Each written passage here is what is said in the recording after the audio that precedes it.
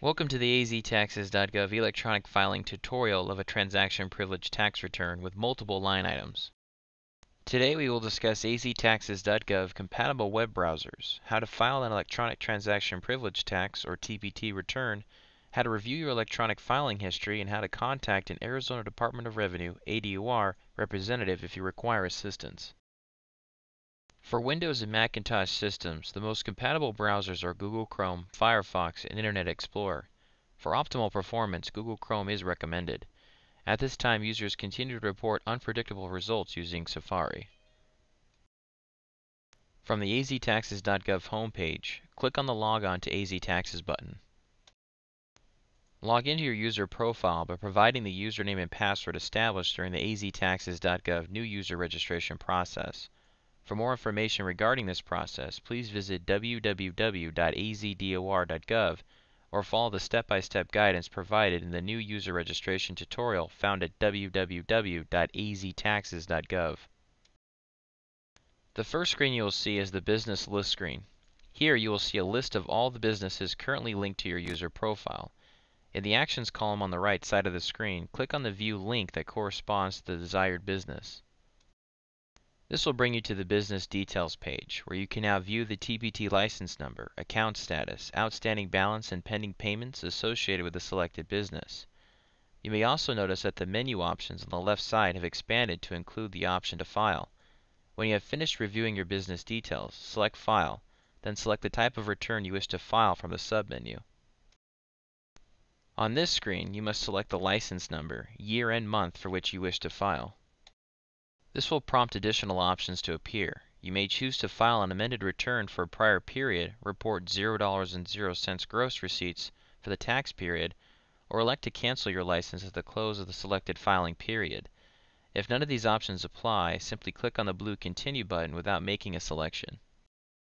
You will now be directed to the Location list, where you may review a list of the locations associated with the selected license. To begin reporting income, click on the link to view line items corresponding to the location for which you wish to file. This will take you to the line item screen, where you can review the line items for the selected filing period. In this example, the business is a retailer subject to the tax in Maricopa County in the city of Phoenix. Under the Action Items column on the right side of the screen, select Edit to begin entering your figures for this region. The region and business codes and the applicable tax rate will automatically populate based upon the business location and business description provided during the application process. Begin by entering the gross receipts or income derived during the tax period. The amount must reflect the total income for the filing period without deductions for tax exemptions or expenses.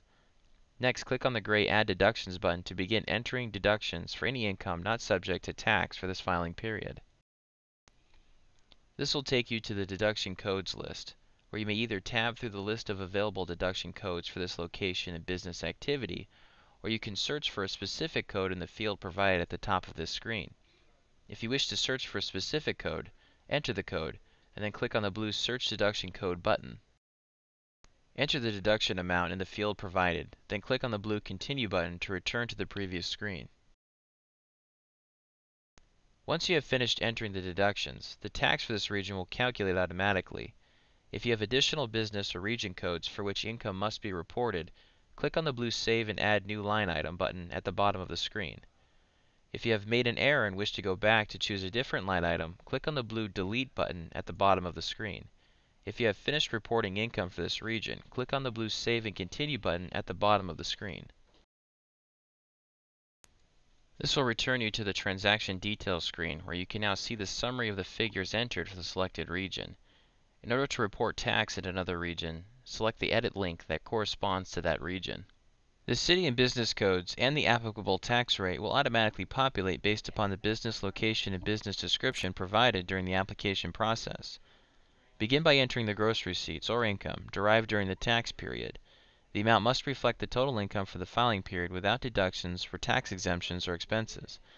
Next, click on the gray Add Deductions button to begin entering deductions for any income not subject to tax for this filing period.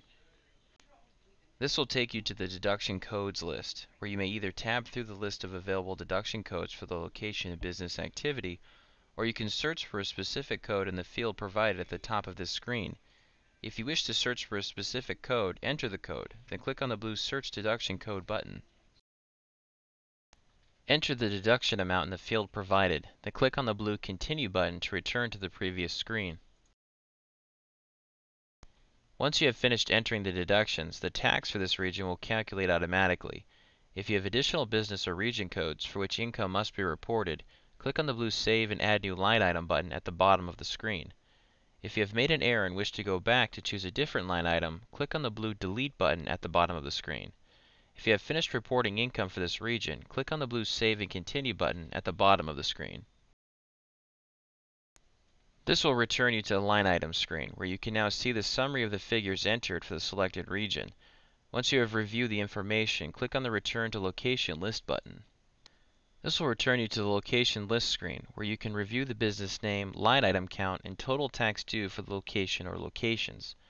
If you have additional business locations, you must select the View Line Items link that corresponds to the additional locations and follow the previous steps to report the income for each additional location. When you have finished entering figures for all locations, click on the blue Continue button at the bottom of the screen. On this screen, you'll be asked to report whether excess tax is collected. In most cases, businesses do not collect more tax than is required. Therefore, the default answer to this excess tax field is no. In the event that you have collected excess tax, select Yes and enter the amounts of excess tax for both the city and county regions. When you have finished reporting your excess tax information, click on the blue Continue button at the bottom of the screen. This is the electronic return summary page. Here you'll see the tax and excess tax amounts, which are automatically added to calculate the total tax due.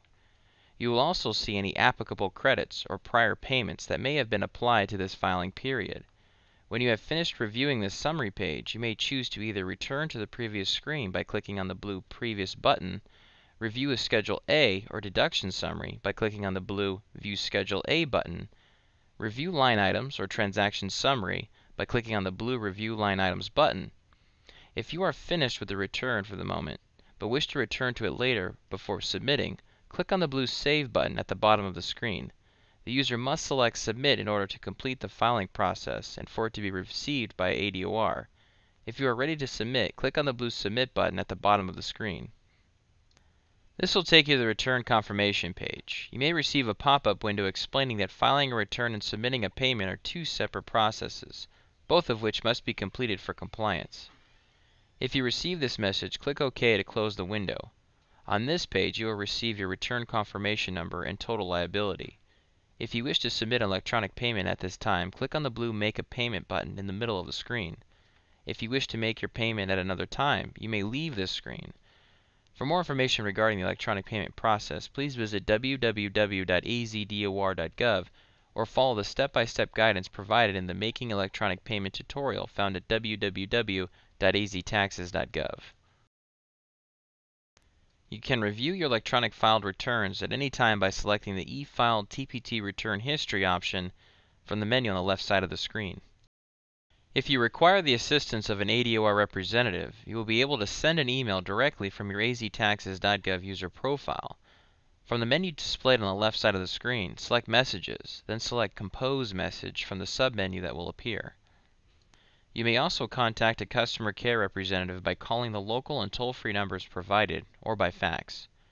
Get the latest information automatically by enrolling for ADOR's email updates. Sign up today at www.AZTaxes.gov. Congratulations, you have successfully completed an electronic transaction privilege tax return. Thank you for your time today.